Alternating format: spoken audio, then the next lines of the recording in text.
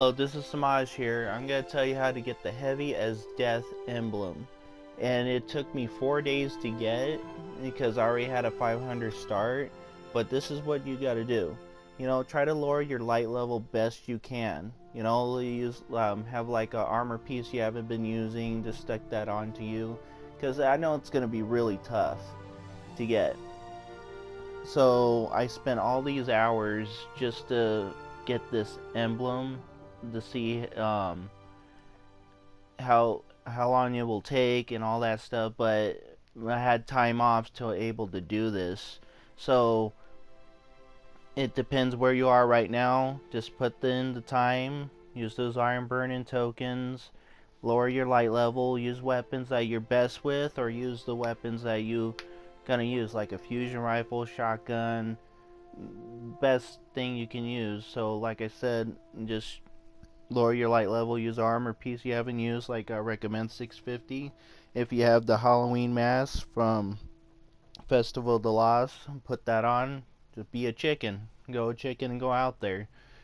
And it's it's yes, it's time consuming, but if you're really close, go for it. But is it worth it? Maybe to a collector, you like collect emblems. Me, I like certain emblems and stuff, but I was like, you know what, I'm gonna aim for this, aim for that emblem. So, but just lower down your light level best you can, and it's not much I can do right now. I'm trying to get back into streaming, but thank you. If you like this, leave a like. If you don't, dislike. I'm doing the best I can, and hopefully pretty soon I'll be able to start doing streams and all that again. And I'm here to entertain. And one more thing, it's just a game.